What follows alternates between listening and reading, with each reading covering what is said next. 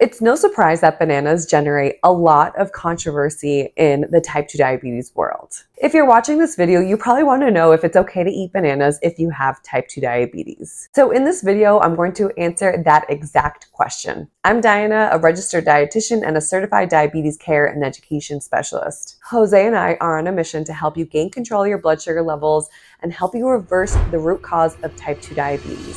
So if that sounds good to you, give this video a thumbs up and please subscribe to our channel. So one of the reasons bananas are villanized is because of their high carb content and their high natural sugar content. However, the reality is they actually contain very similar amounts to other fruit. For example, one medium banana has about the same amount of carb and sugar content as one medium apple, 1 cup of blueberries, and 1 medium grapefruit. People are often shocked by those statistics. So next time someone tells you a banana is a high carb fruit, surprise them with your new nutrition knowledge. Let's also talk about the glycemic index of a banana. So the glycemic index is the extent to which a food raises your blood sugar levels. A glycemic index score, or a GI score, of 55 is considered low, meaning foods that have a GI score of 55 or less won't raise blood sugar levels significantly. On the other hand, a GI of 70 or above is considered a high glycemic index score, meaning these foods will digest much quicker and have more of an impact on your blood sugar levels. So you may see more of a spike in your blood sugar levels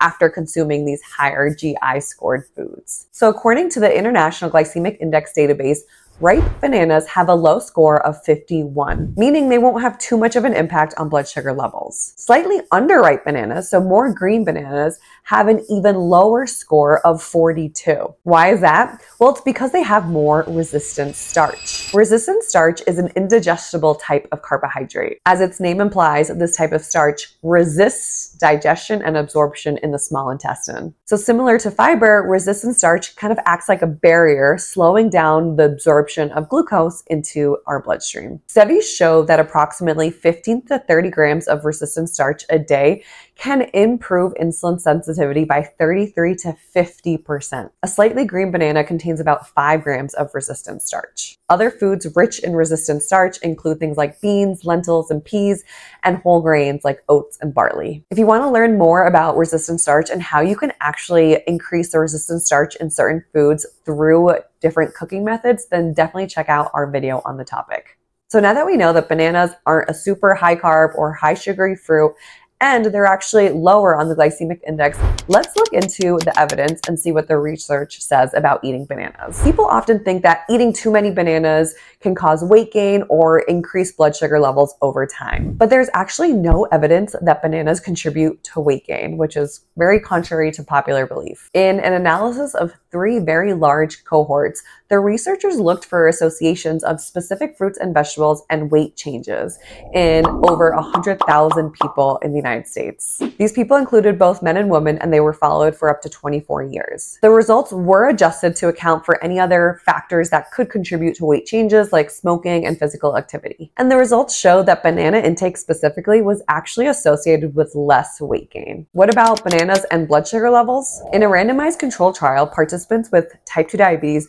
were fed either 250 grams or 500 grams of bananas, which is about 2 to 4 medium-sized bananas, for 14 weeks. At the end of the study, the results showed that daily intake of bananas significantly lowered fasting blood sugar levels of the participants. So remember, while bananas may contain 27 grams of carbohydrates, over a third of those carbs come from fiber and resistant starch, 2 forms of carbohydrates that our body can't even digest or absorb. People with type 2 diabetes face a greater risk of developing hypertension or high blood pressure. And one effective method of controlling blood pressure is through a potassium-rich diet. Potassium is a vital mineral and electrolyte that's essential for heart health and controlling blood pressure. And how can you get a healthy dose of potassium?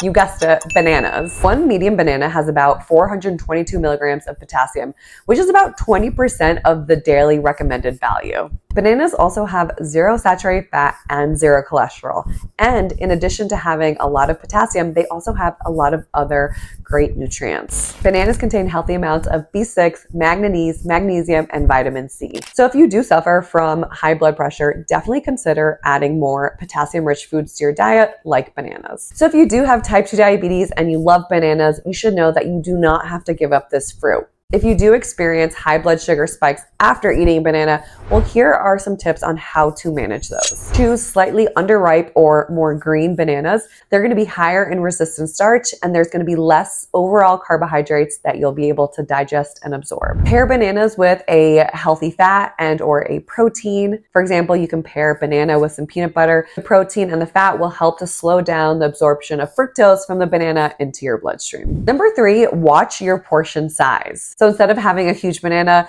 try to have a smaller one or even just have half of a banana. This will help to reduce the amount of carbs and natural sugars you eat in one sitting. And number 4, spread your fruit intake throughout the day. Spreading your fruit intake throughout the day will help spread out the glycemic load and the carbohydrates throughout the day and will help stabilize your blood sugars better. All right, if you liked this video, please give it a thumbs up and subscribe to our channel. If you would like more information on type 2 diabetes, you can also follow us across our other social media channels, including Instagram, Facebook, and TikTok.